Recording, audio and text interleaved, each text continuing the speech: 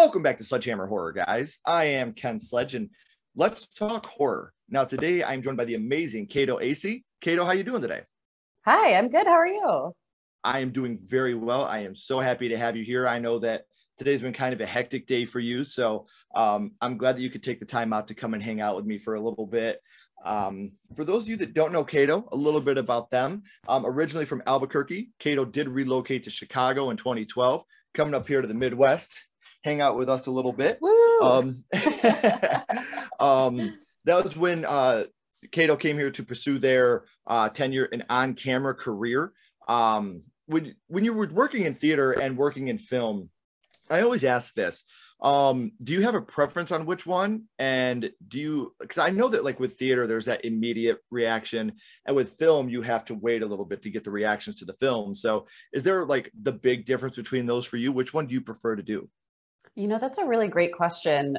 I think it's so funny because if you asked me this like 10 years ago, I would have vehemently said, I'm a stage actor only. That's all I'll ever do. And then in 2017, I was cast in my first feature and I was like, wait a minute, there's something to this on-camera stuff. I think they're completely different beasts. Like you're saying, you get that immediate response from an audience. There's something really magical about the immediate connection right there as you are experiencing something on stage and the audience is experiencing something along with you. But that being said, you know, the magic of filmmaking is also incredible. Sure. So I don't think, to me, they're apples and oranges, and I love them both. And I will absolutely do both forever and ever until the end of time.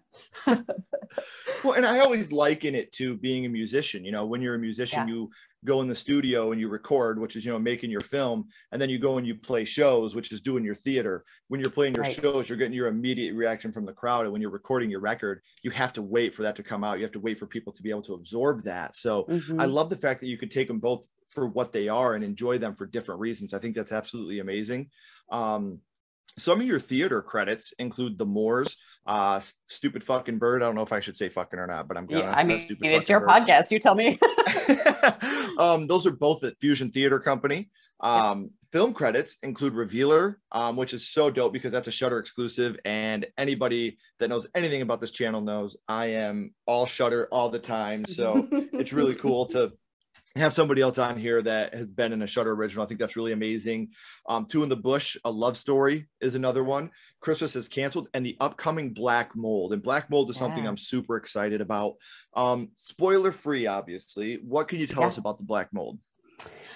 Well, I can say that at least in my mind, I don't know if this is how they view it, but it is one of this like trilogy of horror films that has been recently made by kind of the Venn diagram of the crew is almost a circle of the folks who worked on The Stylist and Revealer. So Black Mold is kind of the, you know, another one of the, what we're calling the film fam. And it's the amazing production companies of The Line and Paper Street and all these amazing Shatterglass, these companies that we've gotten to work with. I can say that it was written and directed and is now in the process of being edited by John Pata, who was our post-production supervisor on Revealer. I can't say too much more about it. It definitely has, if you've seen Revealer, it's a different tone, almost an entirely different tone from what you found in Revealer. I think in a lot of ways it might be scarier.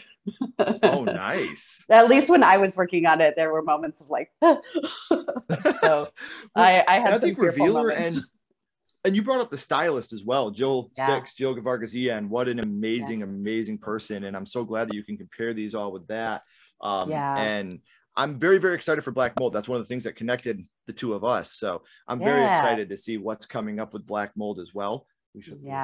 I'm also a huge fan of Jill Six. She's a homie, and I'm a big fan. Love her lots. Yeah, me too. She's super. She's one of the most down to earth ladies in the world, and I think that she's absolutely amazing. I can't agree more. I want to talk a little bit about you more though, Caito, before we actually get started into why we're here. You do hold a BA in theater arts from and French. So are you fluent in French? Oui, je parle français. Yes, that's so sick. Wouldn't it be cool to do horror in French? I want to do that. That'd be fun. That would be so dope. So have you ever traveled there? I have. I spent a lot of time in Paris, and then I also took a trip that was to Bordeaux, Tours, Toulouse. I spent time in Paris, like I said. I also did a study abroad immersion in La Martinique, which is off the coast of Venezuela. So it's a department of France. Spent some time there, which is beautiful, kind of like French Creole tropical culture that it is really fascinating, especially like kind of thinking about French history and, you know, all of the impacts of colonialism and things like that, and what this island encapsulates in all of that. So I spent some time there and kind of got to know a lot of the culture there, which was neat. That is definitely a bucket list thing for me, is to travel abroad. I think that it would be absolutely amazing. And the fact that it you got is a BA, worth not it. just theater, but and in French. Correct. And you went to Drew University. I sure did. And another thing is, you also study at the London Dramatic Academy. Now, you have a lot of people that are just like, hey, I've watched movies, I can act. But you've actually gone through and you've done all the training and everything like that. Now, does that help you more with theater, or do you think that that helps you with film as well? You know, it's really interesting because I think I don't want to make a sweeping generalization about everybody's experiences, but I think that there are folks that go into it and focus exclusively on camera. There are folks that go into it and focus exclusively on stage, and specifically like musical theater. I kind of got the best of all worlds because I went into it and my passion really was lying in the classics. I really was very into Greek theater, Restoration era theater, but also Shakespeare is kind of my main focus.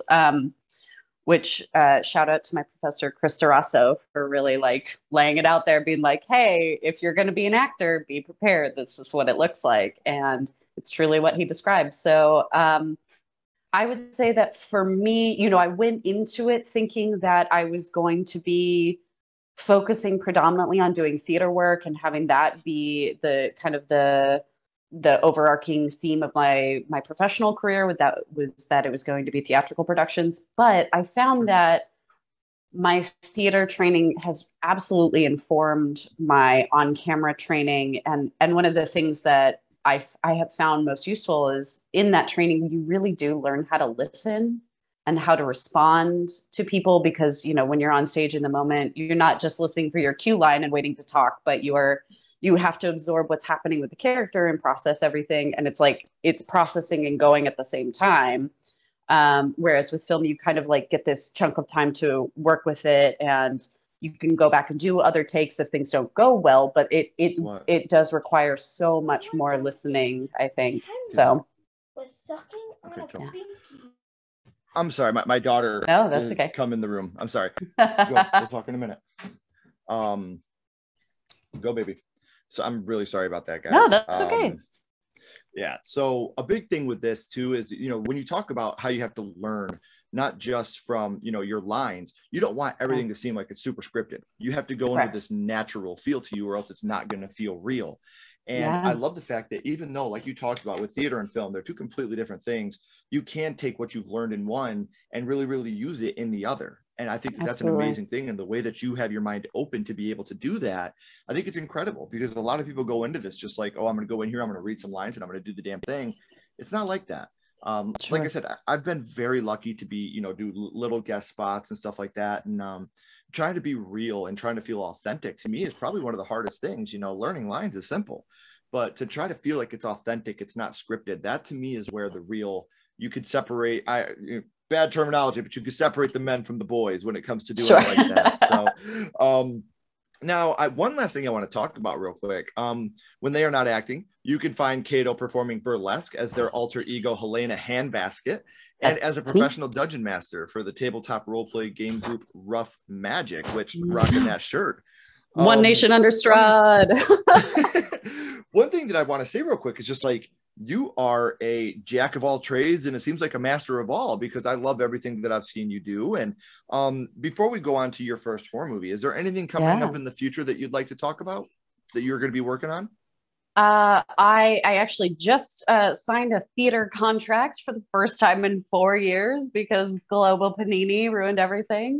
So I will be actually going back to Albuquerque and working with Fusion again, which is tremendously exciting. It feels like a homecoming. And Black Mold will be releasing, I believe it's early 2023, but don't quote me on that because I'm not the editor. Right. And the minute we say that's going to happen, it's not. So, but one good thing that I can say is no matter whether it's released in early 2023 or not, you can get that news right away if you follow Caito on all their social media links, which you can find down here in the description. So make sure you are giving those links a follow so you can stay up to date on everything that they have coming up. You don't have to wait for me to give you updates. You can get them right from the horse's mouth. So Caito, the thing is, if you talk about, being in horror movies or doing theater, acting in general, when you're talking about the horror aspect of it, you can't do that unless horror started for you somewhere. So let's go back to the past, Caito. What I want to do now is talk about the first horror movie that you watched. And boy, do I love talking about this film. Caito, your first horror movie was? The Sixth Sense, the M. Night Shyamalan movie. I've always said this, and I don't mean this as a negative by any stretch of the imagination. The Sixth Sense, the worst part about this movie is the ending. And I don't mean that because it's bad or anything like that. The ending is so damn good that it makes you forget how great the rest of this movie truly is because everybody gets stuck on that ending. But do you remember about how old you were the first time you had seen this, Caito? Oh, man. I want to say I was like 11 or 12. Like I was too little to be watching this movie. And a lot of people are like, oh, it's not horror, it's suspense. Listen, The Sixth Sense is a total horror flick. It is a horror movie. Through and through. Do you remember who you were with the first time you seen it? I'm pretty sure I was with my mom. And I think that I am a self-defined creepy kid. And I think that because I was like one of those kids who would wear Halloween costumes during the year, and very much gotten along swimmingly. I love it.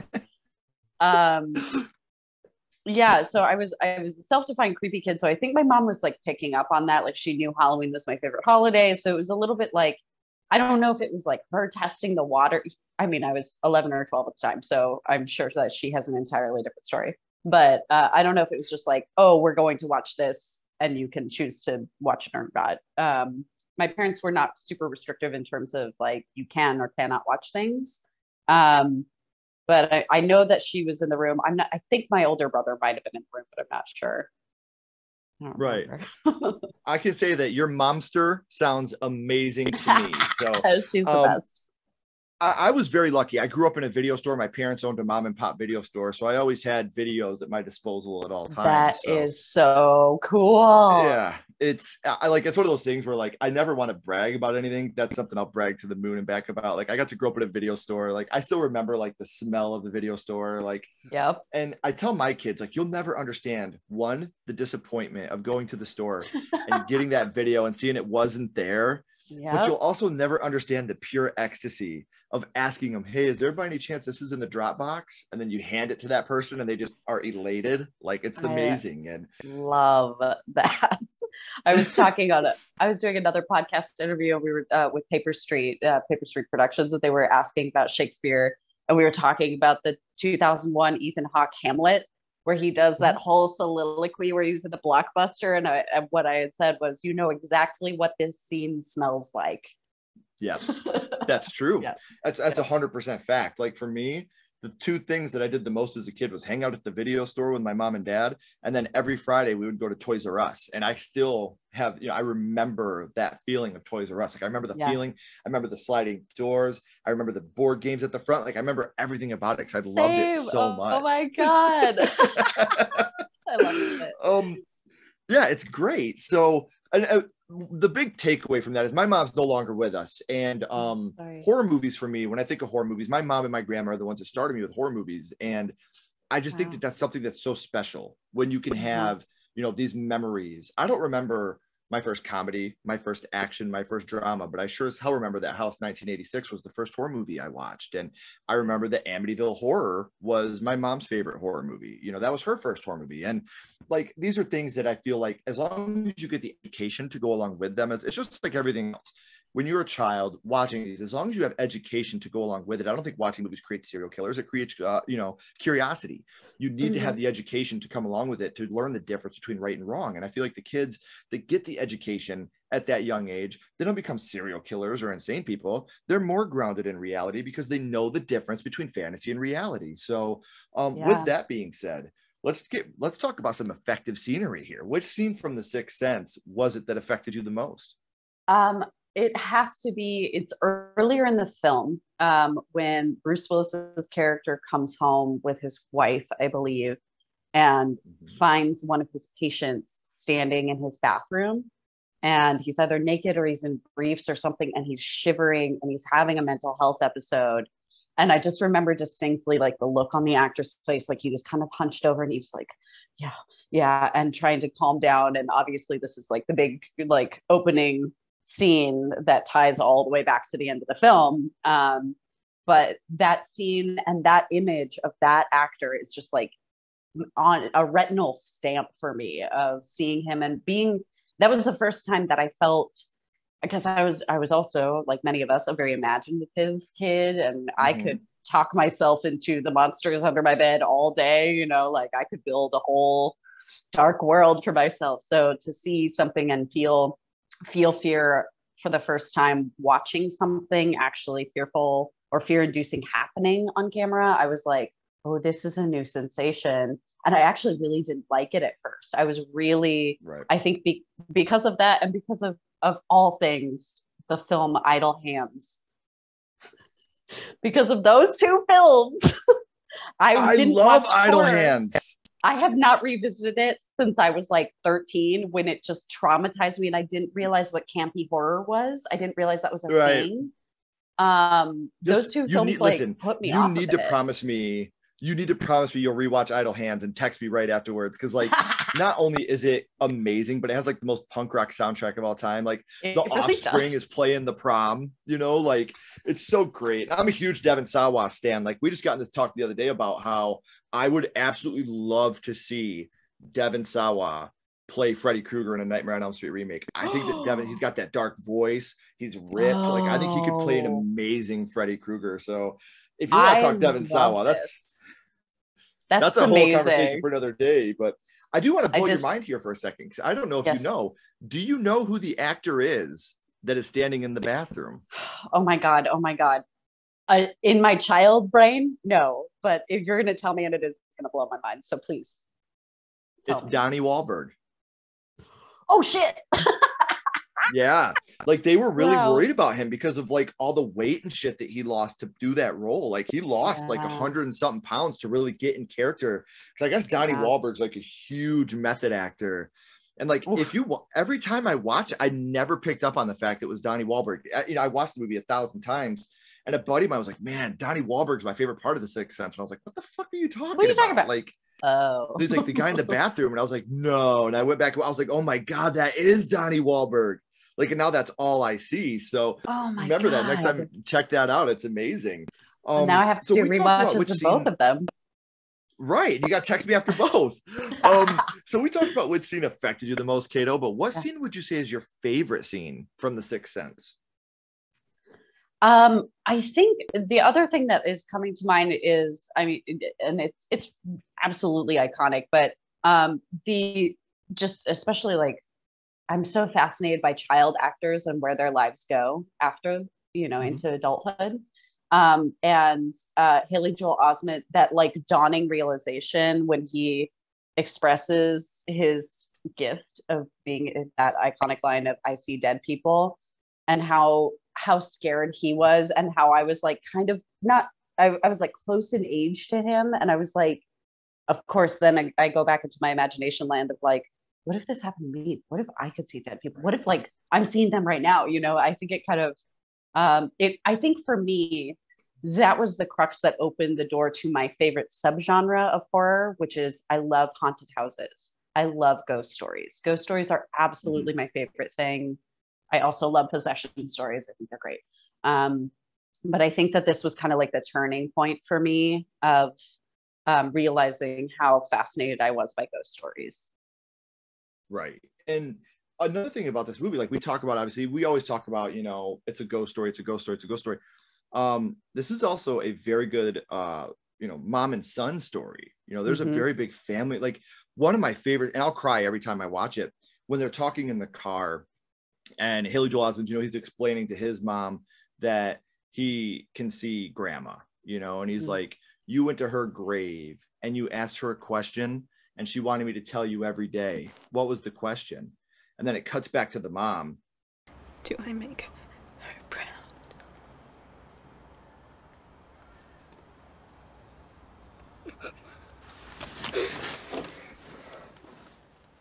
And she starts bawling, and it's just like the most emotional scene of all time. But I love it so much. Like there's so much heart and soul when it comes to this movie, and it gets overshadowed by how great the ending is, and it bums me out. I think that's a really good point that I didn't really put together. That I think the rest of the film does get overshadowed because this was kind of the advent of M. Night Shyamalan doing these massive twists in more mainstream capacity. Like we've seen it throughout the horror genre, but to have it be something that a lot of people were watching and have it be such a pivot was truly kind of groundbreaking at the time. So I fully agree with you on that. And I think it's because also I'm a huge Toni Collette fan, so seeing her really nail that role, God, she's the best. She is, I know, the best. Whether it's Hereditary, Fright Night, The Sixth Sense, she plays the perfect mom in everything she does, and I just want to hold her and tell her everything's going to be okay. I'm here for her. Like, did you see her in The Staircase? I didn't. Oh my God, you gotta watch it. It's crazy. I'm writing it down right The Staircase now. is based on a true crime story about this man whose wife suddenly dies, and there are all sorts of things that he says happened to her, that she slipped down the stairs. There was an owl in the house that scared her. Like, it's crazy. And she plays the woman, and they do these flashbacks, and she is just like perfect. I love her. Yes. I don't think there's anything she's ever done that I disliked. Like she's just, oh my gosh, she's perfect. I love Toni Collette and everything she does. Now, a question I've been asking recently, The Sixth Sense came out over 20 years ago now, which is oh my God, crazy to think about. So I was like probably 12. So the thing is, right now, all the rage in Hollywood is requels, remakes, sequels. Would you like to see a remake of The Sixth Sense done today? No. Honestly, no. I don't think it needs it. I don't think it needs it. Also, there's this added factor of everything that's going on with Bruce Willis. And it's like, I think it's such an iconic role for him. And he is such a wonderful actor that I just think we need to leave it as it is. I agree with you. I think that there's certain movies that should never be touched. I'll put The Sixth Sense in that group. House, mainly because I'm going to be a selfish bitch about it. And then Jaws is another one. I don't think you ever need to touch that. I don't need a remake. No. The only thing I could say positive, look, because I know a lot of people shit on remakes, and it is what it is. You can have your opinion, and that's fine. But one thing I will say, look at Halloween 2018. Well, it wasn't a remake, it was a requel. When Halloween 2018 came out, the sales on Halloween 1978 went up like 32%. And people that had never seen Halloween 1978 went back and revisited it. So remakes can be useful in introducing people into things that they may have never seen before. Like you just had, Stranger Things, rock out Master of Puppets, and Kate Bush is running up the hill. And now people that had never heard these are going and they're listening to these things that they should have been listening to that are amazing. And it sucks. You got gatekeepers like, I've been listening to this since the 80s. Shut up. No one cares. Let people enjoy things. Right. I don't give a shit how if somebody found my podcast right now on episode 326, it was like, wow, I love this.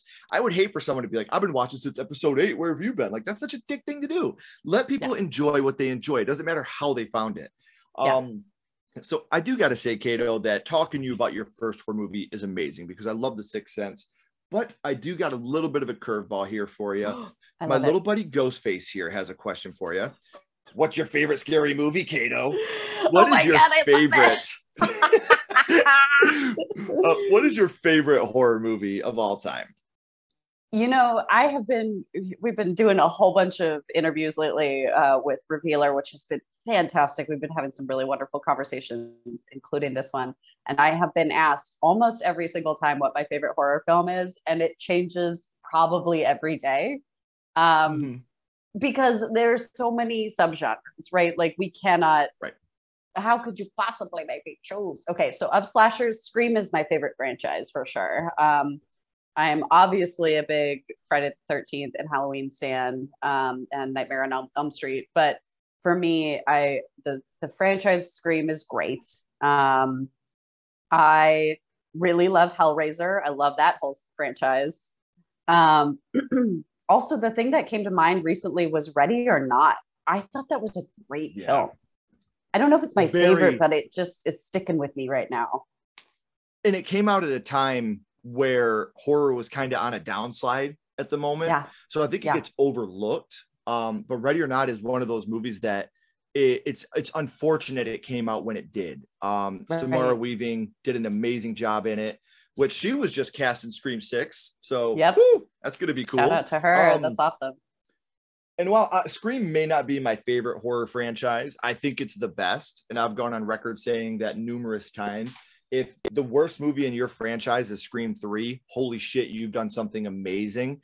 I will always say my favorite horror franchise of all time is Child's Play. I think that's my favorite of all time. But amazing. I do got to say, very little affected me the way that demons to some, angels to others affected me from Hellraiser. Like, oh yeah, I love the fact that I went into Hellraiser as a little boy thinking this was going to be like some crazy slasher film, and it really isn't.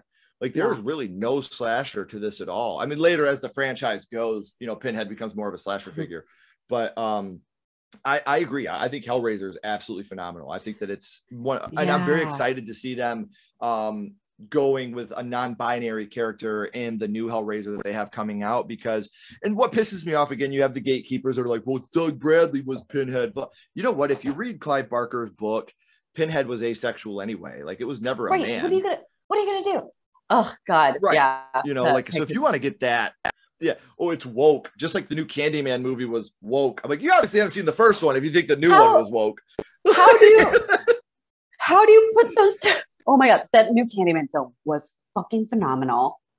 I was a huge fan of that. See, I think it's a fucking amazing movie. The cinematography is great. It's beautifully shot. It's super. I love Candyman 2021. I do not love it as a horror movie. It didn't give me the same fear.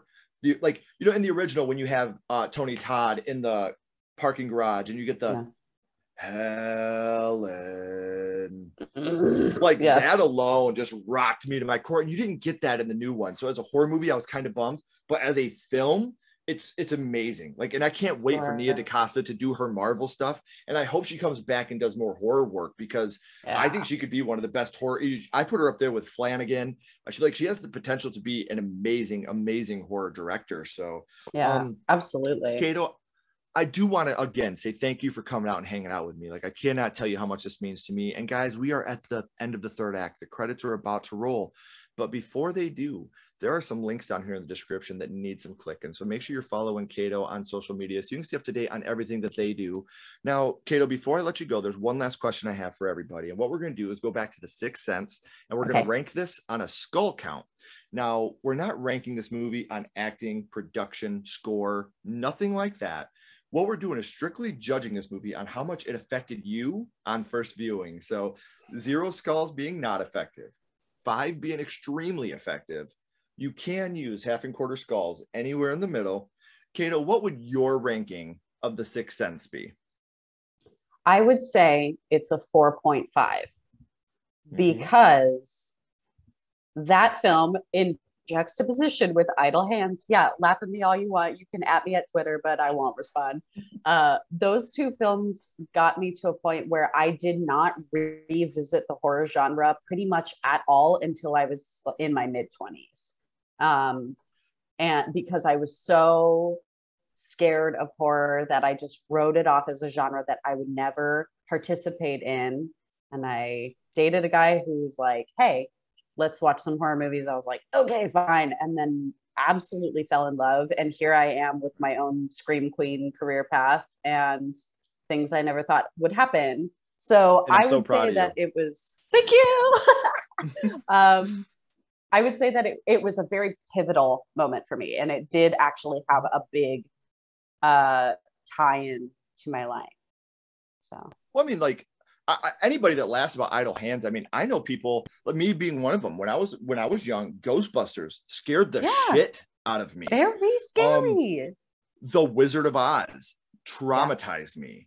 Willy Wonka and the Chocolate Factory scared me. Oh, Return to Oz is awesome. Return to Oz is awesome. The Wheelers. Yeah, the Wheelers scared the shit out of me. They still scare my brother, who's 5 years my senior. Like, he's an adult with like a 401k, and it still scares him. But I mean, like, to me, horror is what you make it. Like, horror is the hardest genre to say this is a horror movie. Like, what makes a horror movie? It has to be scary. Listen, one of the scariest scenes I've ever seen in my life is in Pee-wee's Big Adventure with Large Marge.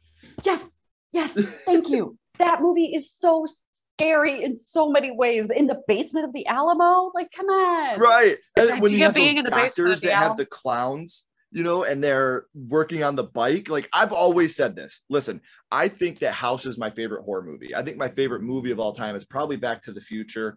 But I think the only perfect movie ever made is Pee-wee's Big Adventure. I cannot find one flaw in that movie. It's so fucking good. I love it so much.